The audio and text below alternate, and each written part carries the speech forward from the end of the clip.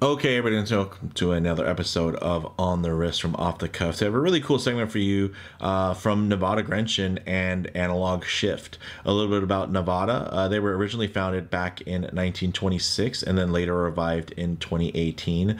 Their core idea is to respect as much as possible the original designs and stick to authentic specifications while offering affordable prices. They have a main goal to provide really what the Nivada and vintage watch aficionados are asking for, and this is within that space. This is their Chronomaster, and it's a special version of that. But the cool thing about the Chronomaster, which I've actually featured here on the channel before, is it fits so many different genres. It's an everyday watch, being sporty, legible, and tough. It's a chronograph with those external pushers to activate timing functions, with multiple subdials to measure elapsed time, with these additional scales that fit the subgenre of a dive watch. So you're going to get water resistance, you're going to get something that's, again, that tough, legible.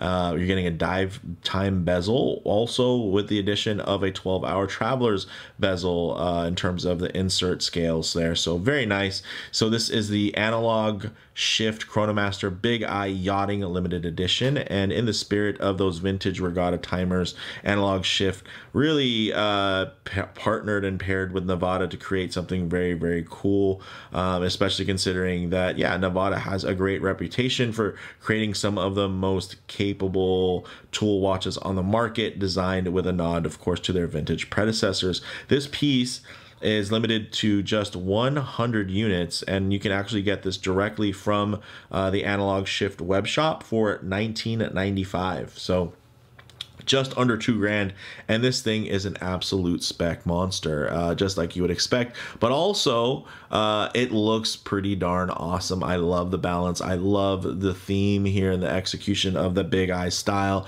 with the great summertime kind of on the water maritime vibes they've done here with the color palette. So with all that said, let's go ahead, zoom the camera out, get this piece in hand, and take a closer look. Whew, guys, this is absolutely a stunner. My gosh, just look at that dial, the color palette, the ghosted gray bezel insert, the pops of blue and yellow over this opaline silver visually white dial, and then of course you're also getting the great running seconds hand there within that kind of more traditional one-eye panda style, and then these great baton. I mean, just everything about it. It is just, let's also do this. Let's just get this running while we're here, give you a little bit more visual play on the dial.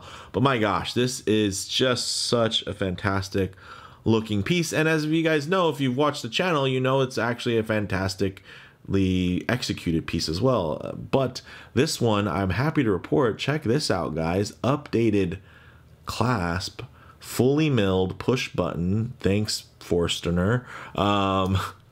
Look at that. This Beads of Rice is fantastic, and I know some of you might not like the male end link style on the for Beads of Rice, but I will say with such a short and compact body, I think it works here in this case.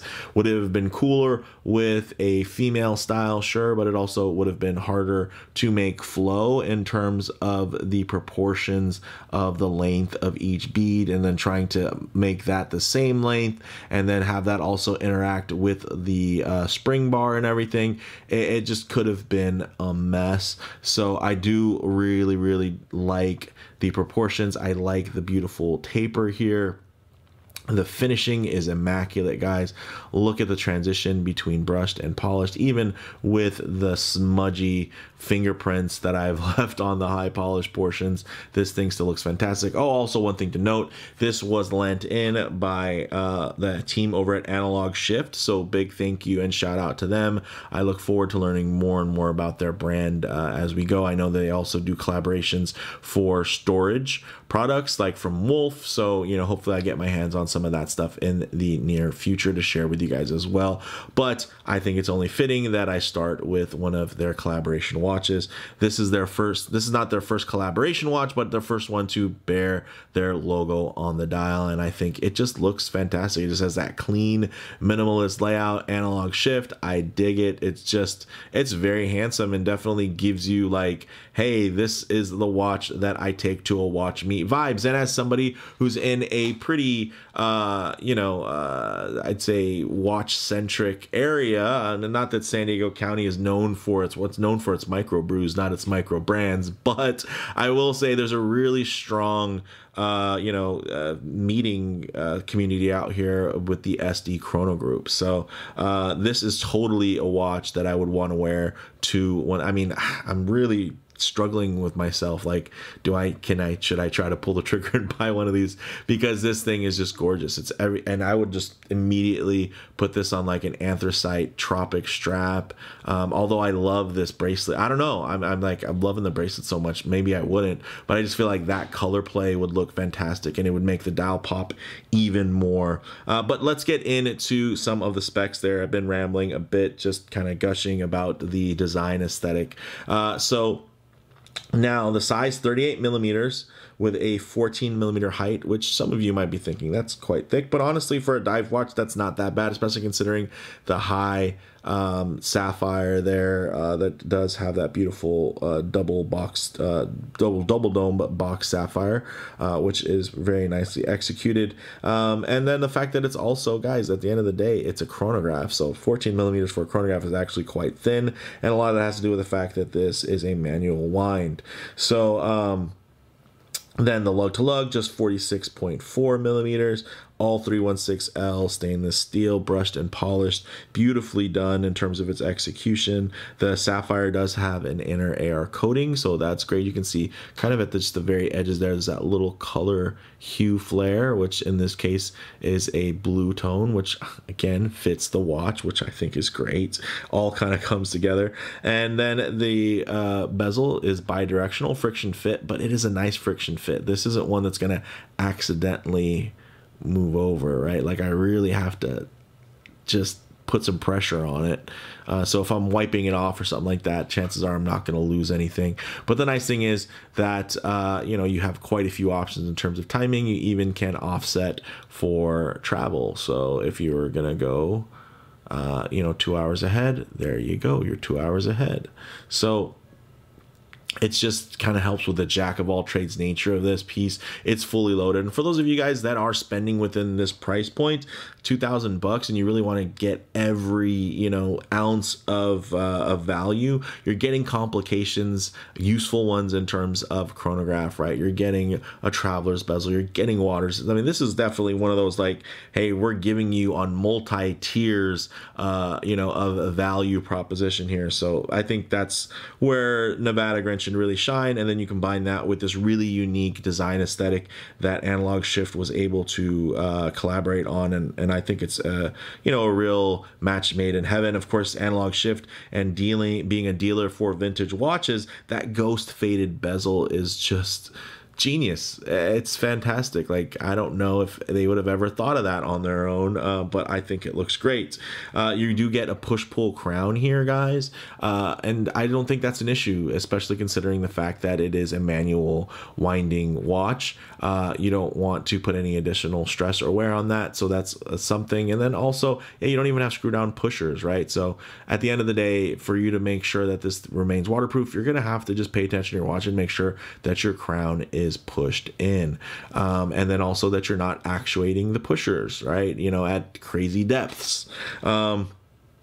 So there is a bit of responsibility on the buyer there, but this thing is just gorgeous, and I think you're going to want to pay attention to a watch like this because other people are going to want to pay attention to it when they see it. It just the colorways, it just really, really pops, and that big eye layout, of course, again, for so many other reasons, right, it just brings a lot more to the table in terms of design. The movement inside is a Swiss Mechanical Sellita SW510 MBHB. So you're going to get the 63-hour power reserve. It's going to be beating at 4 hertz or 28,800 vibrations per hour. And of course, it has the chronograph complication. Then getting into the case back, although you can't see the movement, really beautifully stamped and etched and finished there, guys. That is handsome, even with a bit of sweat on it. The Chronomaster, little etching there on the outer side. It's just a very handsome piece, and it just feels classy, and it feels really well executed just at every angle, wherever you flip it. Again, the this clasp, my gosh. It's simple, it's very basic, but it is finished to such a higher level that it needs to be. I just love that. Then I get into the dial, opaline white, matte, visually, you know, quite nice, printed, of course, with a lot of information there on the dial, but you also are getting applied indices, polished hands, Swiss Superluminova, getting 10 atmospheres or 100 meters of water resistance thanks to really great gasketing and seals that are being used here, 20 millimeter lug width, and they are drilled lugs, so this is going to be great. Solid stainless steel beads of rice bracelet that tapers down to 16 millimeters, and then about 18.5 millimeters at this milled push button folding clasp with manual micro. There's plenty of manual micro just for you to make this really fit you perfectly. Yeah, I mean, I can't fault it. Normally there's, especially with Nivada Grenchen, which as much as I love them, there's just certain little elements that I would always kind of want to change, which is probably why I don't own one of their Chronomasters, although I do own one of their, and there's things I wish it had this clasp, but it has the more stamped clasp. It's one of their more explorer style watches, but that's a bit kind of off topic here. This one is just like perfect, but let me know what you guys think. With that said though, let's get it out of hand on the wrist and see how it wears. Okay guys, wow, on my 7.5 inch wrist, this just wears absolutely beautifully, guys. Check that out. Sits nice and flat, beautiful wrap and drape on those lugs. Very nice transitional finish there with terms of the crispness of going from high polished to that satin brush. Just gorgeous. And of course the taper, perfectly done on this beads of rice bracelet, and then of course that nice solid milled clasp. I think this just looks great. Of course, if I do get my wrist too close to the camera lens, you're going to get a bit of perspective distortion, so what I like to do is keep my wrist nice and low and then just kind of tighten up the frame here so you can get a bit of a truer aspect ratio while still getting a nice detailed look at how this watch might lay on your own wrist. But let's, ooh, nice and crispy, full mechanical goodness there. Just fantastic, guys. I'm really digging this one. Look at the way that lays. I mean, just to get a chronograph that fits this well, or a diver that fit this well, it's a rare occasion. And to have a chronograph and a diver, right? So you're getting, in terms of having to battle against the thickness of adding water resistance, the thickness of adding complications stacked on top of the movement there, you're just getting a lot that it's just refined in a way that is executed quite beautifully. So with that said, let's go ahead and get this off the wrist, set up for some loom shots, low light transition, and closing thoughts. Okay, let's go ahead and hit the lights here. As you can see, hey, it can't win in every single category, but at the end of the day, it still has loom. And if you're thinking about it from a, you know, a chronograph standpoint, that's actually pretty good loom for a chronograph. It leaves a bit to be desired for a dive watch, but you got to remember, this is not the type of dive watch you're going to be taking to maximum depth. So one thing I always like to work in, of course, is going to be a bit of low light transition, because you're not always going to be out in the middle of a field enjoying direct sunlight. A lot of times you're going to find yourself coming in and out of buildings, walking underneath overhangs, or maybe just hanging out underneath the shade of a tree. So it's nice to see what these colors, textures, and finishes render like in less than optimal lighting, to maybe include some harsh lighting, which typically could expose any types of production defects. But all you're going to see here is, you know, a bit of smudging from this warm summer day that I'm filming this under the hot studio lights here in Southern California. But my gosh, this thing is gorgeous.